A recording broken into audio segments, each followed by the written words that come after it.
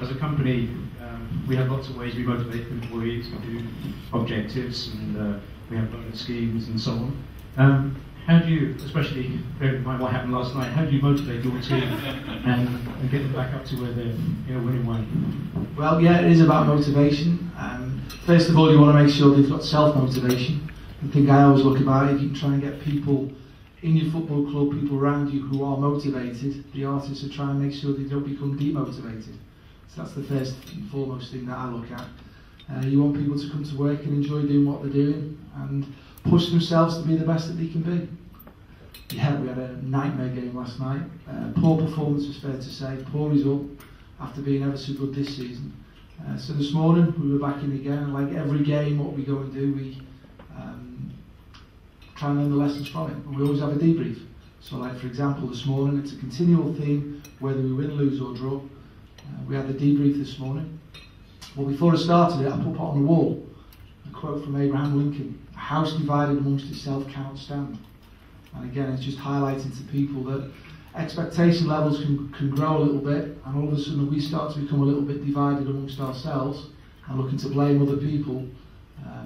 It can affect us. So we've got a great team spirit, a great unity, and you need to have that stability to be successful, I believe. So anyway, we put that as a quote to start off with, and then we've done a 20-minute video presentation. I've obviously gone through the game, watched it again, highlighted a lot of things that we do well at, things that we can improve on. And basically we have a discussion then, and again I'm trying to get the spirits back up again for the players. And I finished off with a 1-minute clip, and it was a guy, a basketball guy, a black guy, just there, and he's tossing a basketball up in the air, and he's blaming everything. "Oh, I can't train today, it's too cold. Oh, I've got a bit of a cold coming in, and I don't really fancy doing that. Why have I got to do that?" And it's about a minute, he's just going on complaining and whinging about everything. And then you see him get the ball, and he just puts the ball down. He said, "Anyway, your legs are too sore." He gets the ball, and he puts it down. As he's bringing the ball down, you can see he's in a wheelchair, he's got no legs. And it was just a little phrase, it's from Nike, it was just like, "Just do it." And there was silence for a minute. And I just tried to get through to the players, look, we stick together, because they're an honest, hard-working group of people, and we've been very consistent with it. We've learnt the lessons from the game, things we did well, things we could have done better at. Put that game to bed, realise how lucky we are, and we keep working very hard for each other, without whinging about anything, complaining about injuries and suspensions and this, that and the other, because everyone's going to go and do it. You go out and have that self-motivation to be a link in the chain, to be successful together, because that's what we'll be, team. Together everyone achieves more. So we've done that. So there's a load and load of different things. I'm just using that as an example I've done today. We've done a load of different things. I mean, last year when we lost the game at Brentford, did ever so well, lost the game. The next morning when we had the debrief, I got there was a video, I remembered it. So there's loads of things that float around, you might remember it. Last year in the 72 Olympics where he's running around and he fell over, but he's picked himself back up and he's gone and won the Olympic gold medal in the world record time. So it's even though through defeat, you can still, there's stories somewhere along the line to motivate people to keep going forward. But answering your question, get motivated people in, prevent them becoming deep. I guess the question I would like to ask you is, how do you keep them motivated when money maybe isn't the biggest motivator in their life? What sort of things, what other things do you do to sort of keep them going in the right direction? It's been interesting since I've come down to Southampton. Obviously you hear a lot more different things going on. There is a shed load of money that gets knocked about. Far too much money in my mind, especially for the younger ones. They get far too much too early without really having earned that. Again, it goes down to the motivated person.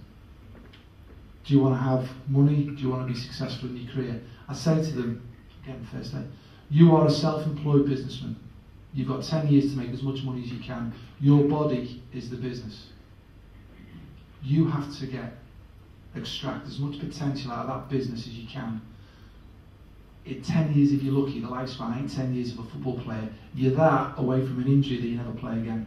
I was a physio for 10 years, and obviously I saw players who, one tackle, we had a young lad, he was tipped for the top, horrendous leg break, never played again. But you were with him through his rehabilitation side of it. So the players have to be aware that you've got that and your career's gone. I had it myself, 23, I had a decent career when I was young, Liverpool schoolboys, this, that and the other.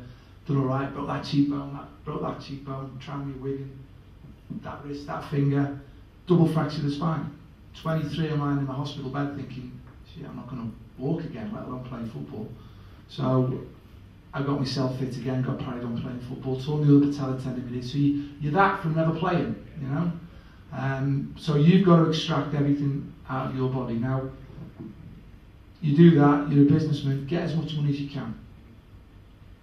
But when you're 90 and you're rocking in your rocking chair, and the grandchildren are going up saying, well, Grandad, what did you do in your life? They're not interested in your money.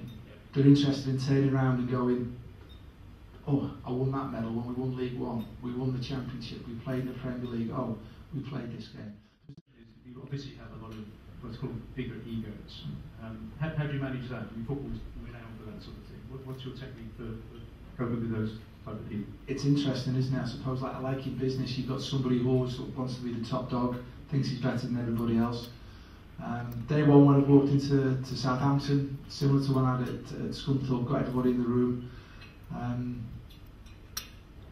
it's about the players controlling the dressing room themselves. No one's bigger than anybody else. There's a certain set of rules. I have one rule: don't do anything detrimental to yourself or the team.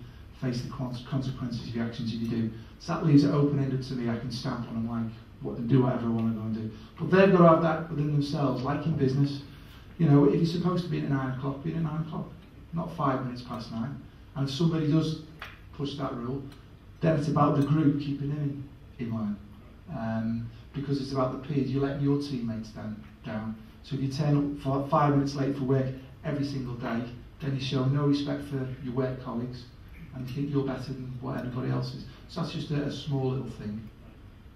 But the egos are there. They're surrounded, the highlights are all there. You've got players who think, as I said, think they're better than what they are, and they don't have to do. I don't have to be at 9 o'clock. I don't have to do my pre-activation. I don't have to do my rehab. I don't need to do an ice bath. I don't need to run round. Well, you do if you're going to be part of the team. So we have a technology, we have a GPS system we use for fitness, and we post it all up on the wall so that the players can see how hard they're working, the intensities that they've got to do, the heart rate monitors. We do a hydration test every morning.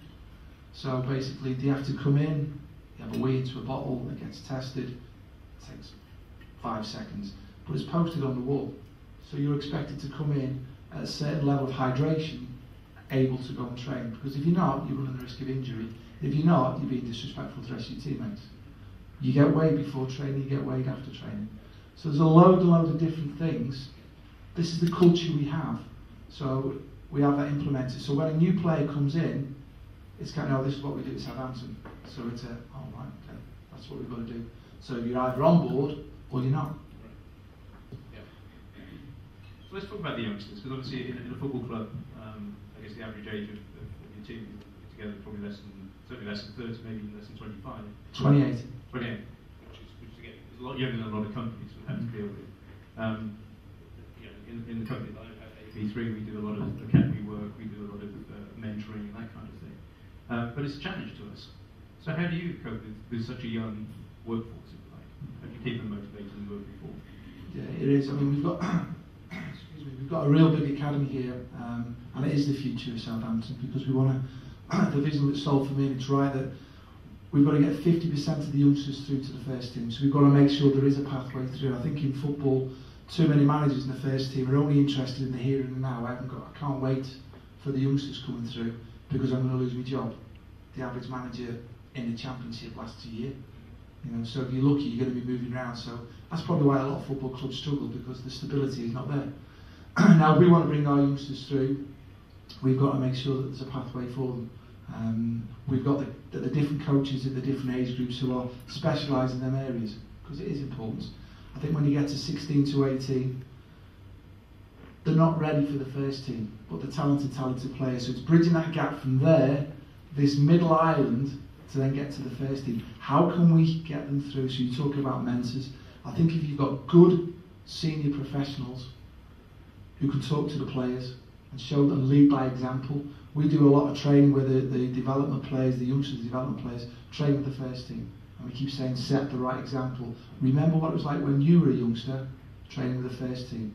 You'd always tell a story about, oh, he didn't bother, he was rubbish, this, that and the other, and his attitude was rubbish. You have a good attitude, so you're surrounding the youngsters in a good culture with the right standards and principles on how we want to do things, like punctuality, like working hard in training, like doing the right things, like the principles, like encouraging people all the time, and having that positive environment. But we've got good coaches to help them through. I think it's the whole culture and environment that you have to have. But there's a pathway for them. Anecdotally, I heard an interesting story about Big Shannon from years ago, obviously a big player here. And the story was he got to a point where his other interests started to take his football interest. And I believe he went to the manager one day, it was Laurie McManamy in those days, and said, Laurie, do you mind if I don't train anymore because it's getting away from me getting a bet on it on 5 o'clock or whatever. And in those days, that was almost an okay conversation. Did you ever get people trying it on like that these days? Not these days. We've got plenty of, from a senior point of view, we've got plenty of, even some of the development boards now, we've got some players who live abroad and come and play for us. So whenever there's an opportunity, it's any chance of me going home for the weekend, I've got a plane booked in this, that and the other. So you have to manage that for the group as well, but you have to be mindful that they live away. They're here in this country working, but their home is actually in Portugal, for example. So you've got to try and allow them that time to get a bit more from them. So you've got to work that right. The years I had as a physiotherapist, I had drug addicts, gamblers, alcoholics, marriage breakups, this, that. You have it all. You talk about that one story. I can tell one story. Premier League player. He went into his manager, wrote a cheque out for 100 grand over the desk. I'm not coming in this week. They'll be fine. And he went and worked for Armani and got 200 grand for that week's work. So we talk about motivating people or whatever, or where the ego is, and where you are. Yeah, there's 100 grand. You know, you talk about multi-million-pound players now. You look at the kid who's at Manchester City now, who's getting all the exposure. Balotelli. How do you manage him? You know, how do you manage? He's just a loose cannon. So do you want in your culture, in your environment, somebody like that who's going to disrupt everything that you're standing for and you're doing? Or you're going to allow yourself that one maverick to go and maybe win you something? That's the question people ask themselves. I personally just want to have the right environment and the right culture that you're surrounding yourself with, because I think that's going to be a long-term view better than maybe that one small period of time. Who's probably not bothered. He's probably got no interest in where he is. He's just there for the money himself, and it's about himself and not maybe the whole culture that he's surrounded with. There's a lot of really good players out there who just don't make it. How do you handle that situation? It's I think over the years as well, when you look at it, you want to have people who will run through a brick wall for the team, for the teammates, and you want to be part of that team. And it is a certain age that you've got to turn around and sometimes go, I've got to let you move on now, because we need to evolve the group and evolve the team. But if they're honest and hard working for you, you try and get them a good move as well, or lead them down a line of a different career pathway or at the end of the end of their career, so that they can still continue maybe at a different level. But if you don't evolve, you'll get held back as well. So you have to let people go. But I think there's a way of doing it, a way of trying to help people move on, because if you recruit properly in the first place, you've probably got the right person. So you want to look after that right person. I did it when I was at Scunthorpe. We don't do it here. I used to get all the apprentices in. I thought that was important if we decided we were going to keep them on. It's totally different here, I'll be honest with you. At Scunthorpe, we had a 2-year apprenticeship. To give them a professional contract, they had to be ready to go into the first team squad. Therefore, my budget in the first team, therefore capable of playing in the first team. Here, it's totally different. So they've got a lot longer to get through. It's very rare that a youngster at 18 gets into the first team anyway. You know, so those players that can have a little bit more development will actually help. And I used to sit every single one of them down. I put my club shirt and tie on and do it all properly and sit down, speak through it all properly with them, but try and help them get another career after it. And again, I go through my own experience, because that happens to my youngest lad who got released. But it's trying to speak properly to them and help them, because at the end of the day, human beings. And if you're trying to have a culture and environment, you want good human beings. Now, if they want to go and break the rules and disrespect everybody, then sometimes that's not letting go, that's getting rid. I guess you have the parents on you as well, which is always an think, well, parents nowadays, it is. I think we've got a very important responsibility.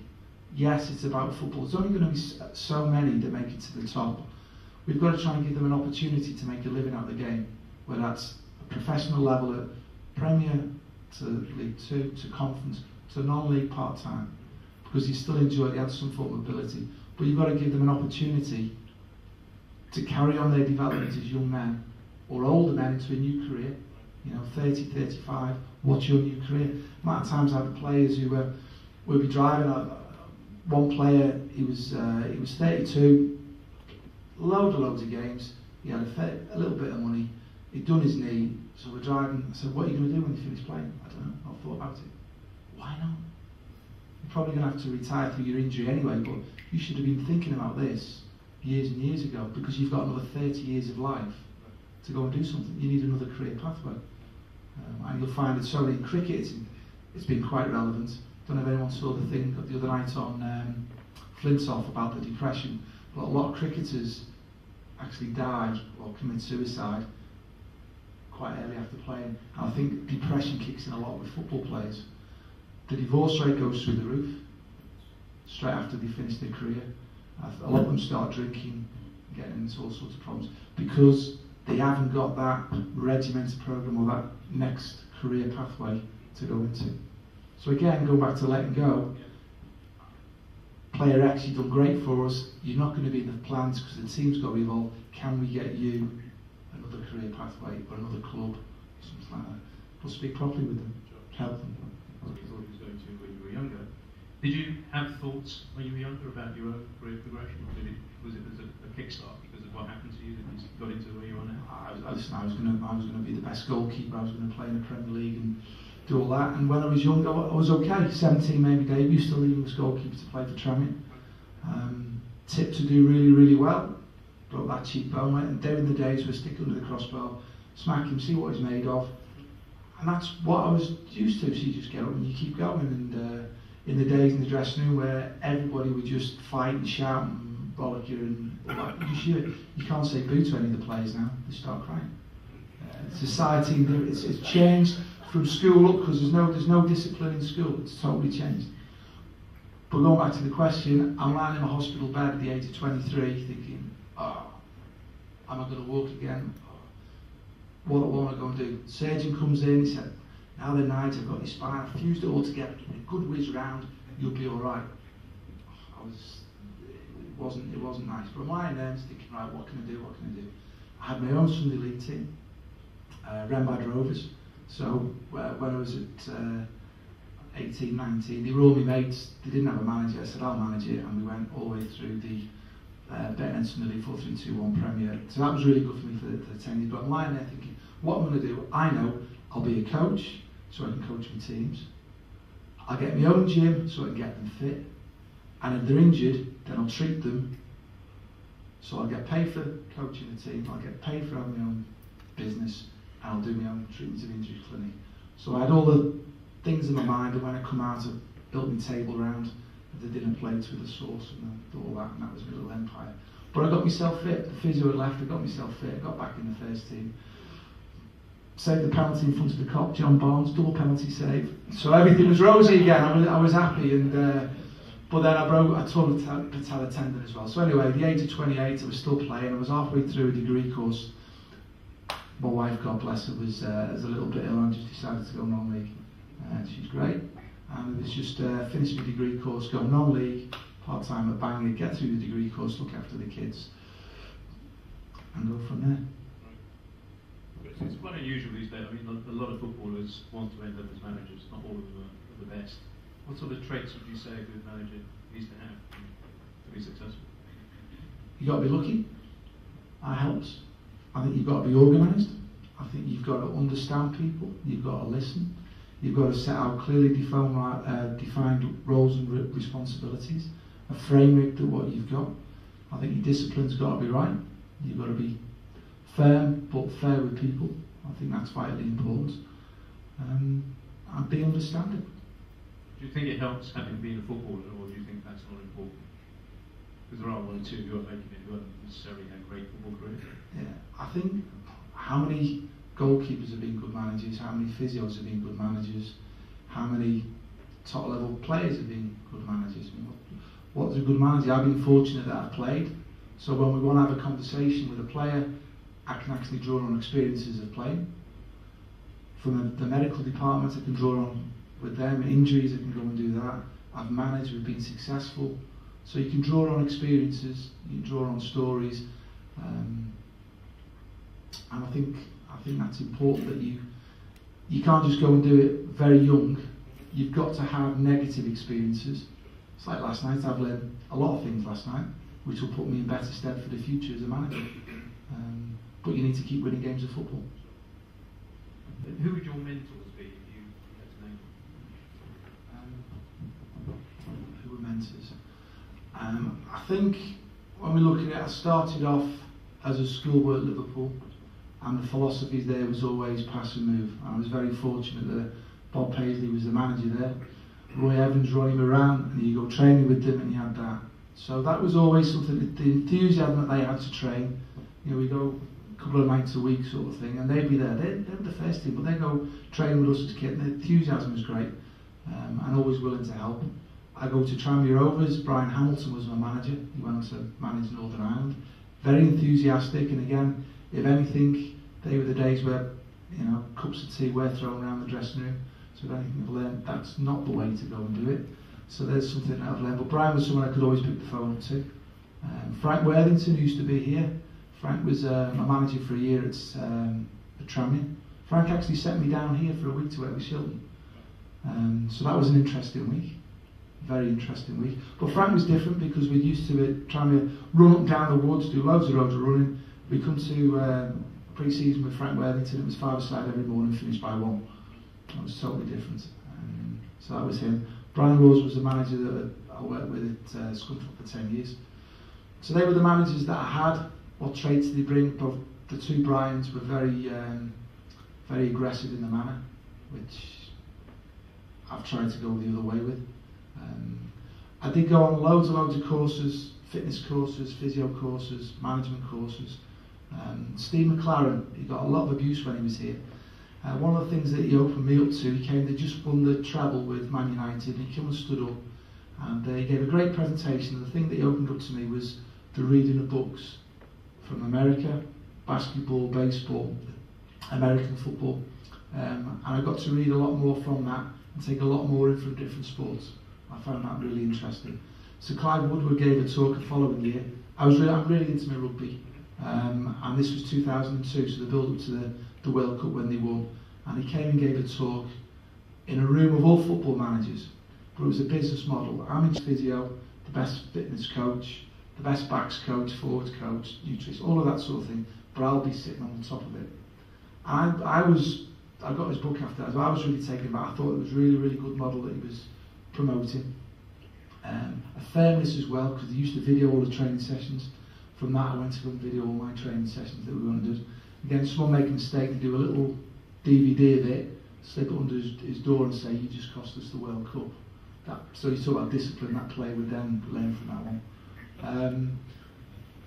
But the interesting thing was, we're in a room full of all football managers, and he stood there and you could just see all the people in the room were, you could just sense it. Because I like my rugby, I thought it was really good. And someone stood up and gone, oh, will that work in football? Of course it will, it's a business model. So it will work, but people weren't prepared to take on. I know he came here, by the way, and I don't know, so I don't know what all the politics were with that.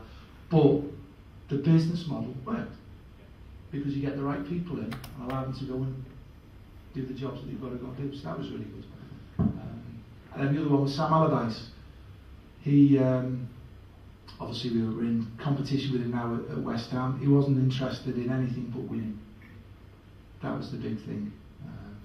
Whatever you've got to go, it doesn't matter how, he's a big man on his stats, so obviously you're looking at that, and again you've got to put the ball in there so many times, you've got like to score a goal, certain ages of your team, all sorts of different things. So he was big on that, and it's not about performance, it's about winning, finding a way to win. So they were 3 different people. I don't know them very well, but they were really, really interesting. I don't speak to, but they were really, really interesting talks that I took a lot from.